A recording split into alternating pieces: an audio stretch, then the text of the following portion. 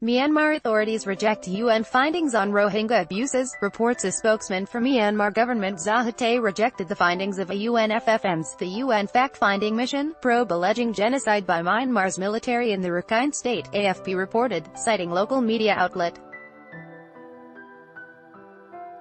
The UNFFM mission said Monday that the Tatmadaw, Myanmar's military, had committed numerous grave violations of international law, including indiscriminate killings, enforced disappearance, torture, gang rape, sexual slavery, assaulting children, and burning entire villages.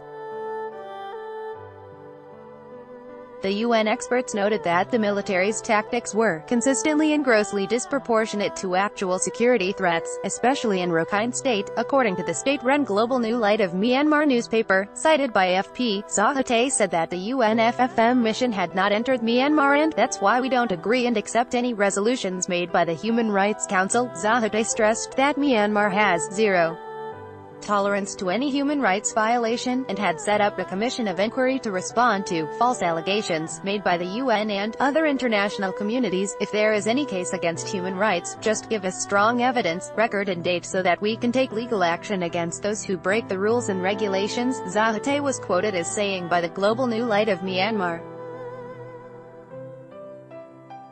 Moreover, Myanmar has denied most of the allegations, saying the authorities responded to a threat from Rohingya militants, who attacked police checkpoints across the Rakhine state, Reuters reported Wednesday.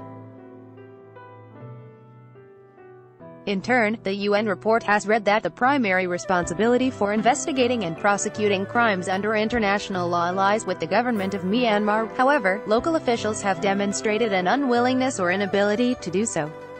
The UN report also includes a list of 6 individuals led by Commander-in-Chief General Min Aung Hlaing to be prosecuted in connection to gross human rights violations in Myanmar's Rakhine state.